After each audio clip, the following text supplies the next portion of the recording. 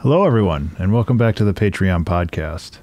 This week I wanted to talk about building out your toolkit, which is, I could have sworn that I talked about this at some point in the past, and maybe I did, but I looked through the old episodes and I didn't find anything by this name. And really what I wanted to talk about with this is just like making your life easier in the future. So I've been working on my small game, Raise the Dead for fun and profit. And one of the big things that I've been doing is I've been going through and I've been updating all the tools that I use. And I've been creating new tools as well. And this gives me the opportunity to essentially just reuse things. So I built a system where I could like pull external values from a text file. And I built a system that allows me to better manage like swapping between scenes, like the gameplay scene and like a menu scenes and other stuff like that. And just like building all of these little components that I can just drop into a game that gives me the option to build things and iterate on ideas much faster. And this isn't specifically just limited to game development. Like you can do very similar things with music production by, you know, building an instrument that you like and then saving that as a preset. Or I don't know how it translates as much into like physical painting, but like building brushes would be a good analog for digital painting, where you can have like certain brushes that you like to use. So you set them up and you just have them ready to go right when you need them.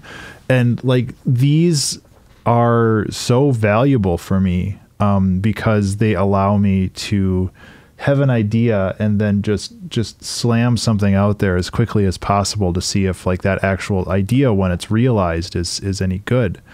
And I mean, like I said, I think earlier when I was talking about building the game in 48 hours, like a lot of the tools that I used were reused from other things. Like the grid system I built when I made Death Drives a Bus in 2020, and I reused that in Pandemonium last year.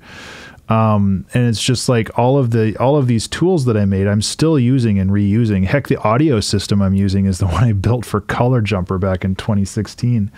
And I don't really need to change it. I update it sometimes when I learn something new and I make sure that, you know, it fits with the system. But for the most part, what I make, I just kind of tuck away into a folder, and when I need it, I just copy paste it into a new project, and then it's all there and it all works. And I think that that's just really, really valuable.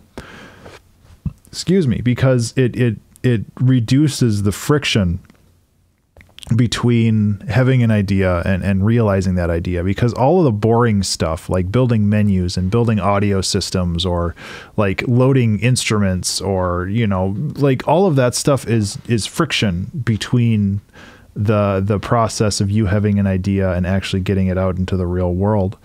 And the more tools you have, the less friction you have to experience. And I think that that's one of the most key and most valuable things that you can keep in mind while you're working, because it's so easy to get wrapped up in the minutia of fixing problems instead of actually creating the ideas and realizing those ideas. So yeah, and like, obviously everybody's experience is different with this because there's no real silver bullet that solves everybody's problems. If there was, that person would be a millionaire. But like when you are making something, and I'm notoriously bad at this with music, but when you are making something and you make something that you like, save it in a place that where you can like come back to it and reuse it. With music, this is something that I really need to do more of. Like there are a lot of like bass instruments that I've made in the past where I'm just like, man, that sounds great. And then I have to go back and I have to actually load up an old project and copy and paste it out of that project. Whereas really I should be saving those into a folder somewhere so I can just be like, I need that saxophone that I used in The Moon Seems Unaffected. And I can just drag and drop it in and then it's ready to go. So that's something that I need to be a little bit more aware of in the future. But I think that this kind of approach to creative processes is really valuable. I mean, a part of this could also be considered like your template, like what you use when you open up a new project and how you kind of drop the same things in there every time. Well, why not just make a thing and then just have everything in there already. And all you have to do is copy paste that thing into a new project. You could do, I think I can do that with Unity as well, where I can just have, you know, an empty project with nothing in it, but it has all of those modules that I use all the time, like an initializer class and the audio handler and like a basic menu handler and all that other stuff. I should really do that, because that would save a good hour of work every time I want to start a new project, where I'm like, oh man, how do I get this set up again? How do I initialize this? And it's just like, no, just copy paste the template folder and you're good to go. So I think I'm going to look into that a little bit more. Yeah, aside from that, I think that's pretty much it. I just wanted to get this out there because this was just a really important topic for me. And like I said, I'm kind of surprised I haven't talked about it before. I'm pretty sure I have, just under a different name. So, you know, we're at episode 180, 170 something. So, you know, I think I'm allowed to repeat myself a little bit now. But having said that, I hope that you have a fantastic Friday and a wonderful weekend.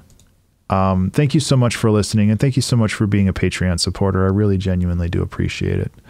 Yeah, I'll talk to you in the next one. Be remarkable.